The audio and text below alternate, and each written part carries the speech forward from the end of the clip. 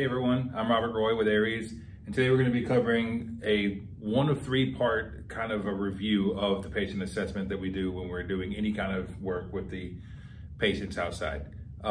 This is a breakdown of how you would see it in class. So if you're an EMR student, an EMT student, all the way up to a paramedic student, you're still doing this exact same thing.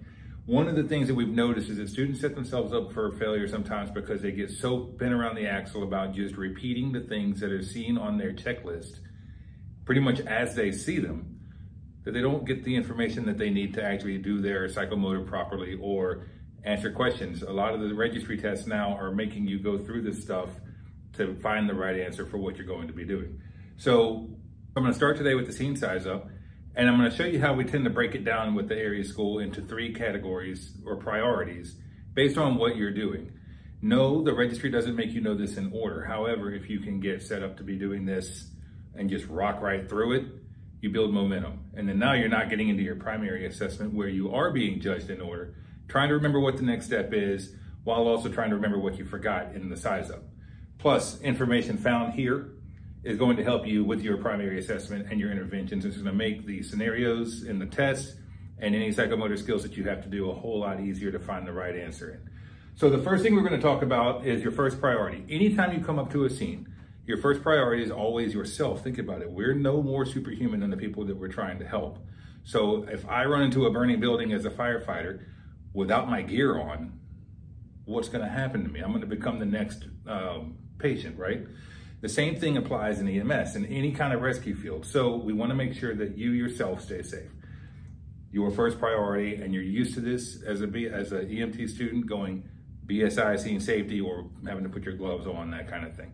So your first step is always BSI, scene safety. And remember that, because when you go to take the registry and you get these paragraph long scenarios that say, you know, you have patient XYZ with these vital signs and this injury, and there may already be people on scene trying to do patient care, and you show up and they've been there for 15 minutes doing stuff, and what's your first step? Well, it really doesn't matter what's been going on this whole time. Your first step is always BSI, scene safety. So if you look at this from a test perspective,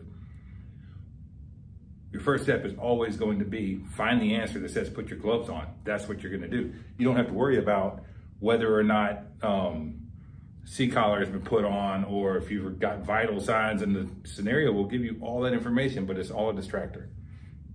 All right, so BSI, scene safety, make sure you can approach your patient without getting hurt. The next scenario, or the next priority that we're going to talk about, is more like a triage. So what are you dealing with? You don't want to just run up and start working on the first patient you come across, especially in the real world. What if it's a single person driving a vehicle and they hit a tree and you only have 1 patient, then okay, that's fine. The first patient's the only patient, that's what you're gonna work on.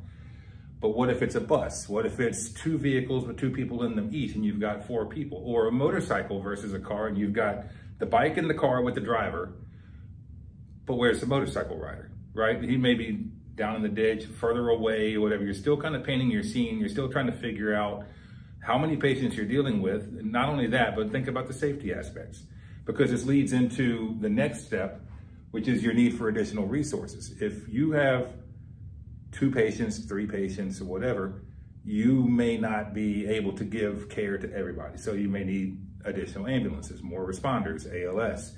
You may need the fire department, the power company, the police. Depending on what your scene is, you're still kind of painting that picture. So you haven't really gotten to patient care yet. So this is what you're going to be working on here. You get a number of patients, and you're not doing patient care. It's like a triage. So once you've got that, and you've got a really good idea of what you're dealing with, and you can get the police out if you need it or whatever, now you're done with your second priority. And then we move into our third one. And this is the one where a lot of students get bent around the axle. We are bad as educators at telling people that they just have to memorize their checklist, repeat it verbatim, get the point, and then move on. And that is true to an extent. However, we kind of back you into a corner with that and just say, memorize a sheet. Well, the sheet says MOI, NOI, and then C-spine, and that's it, right? So this is your third priority. We're gonna go ahead and go with that. So the first thing that you're gonna do when you get to this point, you've verified your scene safety and your own safety.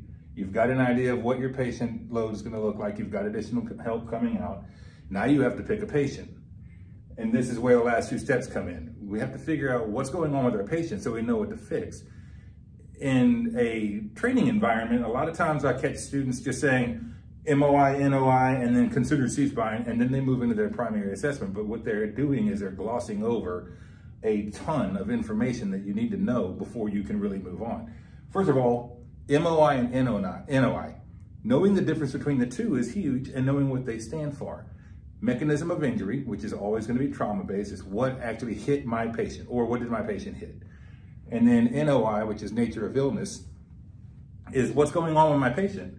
Now, this is where you're going to make a decision with just the information you've got as to what road you're going to go down for possible treatment. You've got a little bit of dispatch information. You've now laid eyes on the patient. What does the scene look like to you so far? And it's okay if you're wrong at this point. You just have to pick a lane and go in it. So if I'm giving you trouble breathing, for example, as an instructor, and I say you've got a patient with trouble breathing, if you just gloss right over MOI, NOI, you say it, I can give you the check mark on there, but now you get to your primary assessment and you know you have to fix trouble breathing. What do? You don't know at this point if it's an allergic reaction. You don't know if it's asthma. You don't know if it's CHF, because we didn't actually expound on the nature of illness. You just glossed right over it. So you want to make sure at this point that whether you're learning this for the chapter test or learning this to do a psychomotor evaluation, don't just regurgitate the words line for line off of your assessment. Actually say, what is my nature of illness? What is my mechanism of injury? You can take your dispatch information and kind of figure that out. If we were given a picture or a scenario that says something along the lines of your patient's out on the baseball field, they were just running track and now they're having a hard time breathing, and oh, by the way, they're a 10-year-old or something like that, because asthma is more common in kids. Now you know that you're kind of going down the asthma route. If it's, all right, somebody was eating lunch in the lunchroom and they came in contact with some peanuts, or they were out mowing the grass and they got stung by a bee. Now we're talking about allergic reactions, but all that is figured out at that step, at the MOI, NOI. So try to break the habit of just reading from memory what's on the checklist. The idea is that those are going to be your priority scales. All the assessment is a priority scale. It doesn't actually solve any problems, right? You're nowhere in your actual assessment checklist does it tell you what interventions you're going to give. And it's because that's not what it is. All it does is it prioritizes. You're going to give your airway drugs before you give your breathing drugs. You're going to do those before you give any circulation drugs. If you're doing cardiac arrest, you're going to flip it and do compressions first, so on and so on. It's important to know what steps are what, and you have to actually consider them. Don't just say MOI or NOI. The last step of your size up is going to be considering C-spine. Now, one of the issues that we run into as well is that every time we think about C-spine, we're thinking about trauma, right? So the car accident, person fell off the roof, maybe a blast injury, something like that. Those are easy. We're going to say, okay, I'm going to probably put a collar on this guy. But the reason this is in the size up is because we don't want you to get pigeonholed into just thinking that C-spine should be done in trauma. There are medical calls where you probably will have to do this as well, and we want you to consider that. Consider the patient that may be an elderly patient. As a scenario, let's say that you've got a welfare check happening on a 68-year-old female that lives alone in her house. The neighbor hasn't seen her in a couple of days, things of that nature. Police officer knocks, nobody answers. He enters the home and he finds her semi-conscious on the bathroom floor. It's the middle of January in New York and it's cold in the house and she apparently hasn't moved in a long time and she's laying on her side. All right, that's it. No sign of trauma, nothing like that. So you as the student or the provider, depending on where you're at, you enter the home, you go through your size up, you kind of have an idea of what you're gonna be dealing with. Why do we consider C-spine? Well, if she hasn't moved in a long time, and this is an elderly patient, muscular dystrophy, things like that, she may not be able to just right her head back up without hurting herself. So if you have to help move her, if you need to put her in a collar for that, you can do so. Some paramedics prefer to have a collar on patients if they take an ET tube or things like that. So there may be times where there's not really trauma involved, but you would still want to put a C-collar on the patient. And that is the end of your scene size up. So again, it's 3 priorities, right? You have BSI, scene safety. That's going to be your personal safety. Make sure that you're okay. Once you can actually get into your scene and take a look and see what's going on, then we want to figure out what we're dealing with. So get a number of patients, because again, this is your medical. So get a number of patients, figure out any additional resources you may need, get them en route. Once you've done that, now you can actually pick a patient, usually because you know which ones are your bad ones and you know which ones you could probably, you know, direct to go stand at a tree over there or something like that.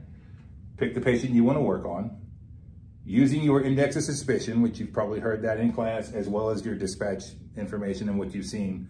Determine what your mechanism of injury is or your nature of illness, and that's what you're going to treat. So if you're having trouble breathing, which is pretty vague if you're getting that from dispatch, then that coupled with what you see on scene may lead you down the allergic reaction route or the asthma route or whatever, and that dictates what medicine you're going to give. So now when you start to figure out, okay, let's say I'm going to do an asthma patient. It's going to be oxygen, albuterol, and if that's, you know, if they need to, we can take them to the hospital and stuff like that.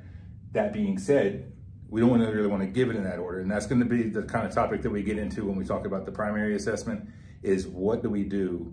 How do we order our interventions? Why do we say ABC? What does that matter? But even from there, if you don't know what you're dealing with, if you don't actually give some thought to your MOI and your NOI, you've got a whole slew of drugs and you don't know which ones to use. So that's going to be it for this one.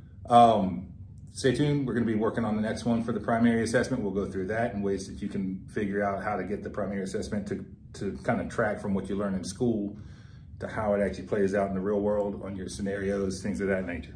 And then we're going to do the secondary assessment and talk about what interventions you can do. Where do you put the head to toe? Why does that matter? And get you guys through your school, get you past registry, and out to the streets to save people's lives. Have a great one.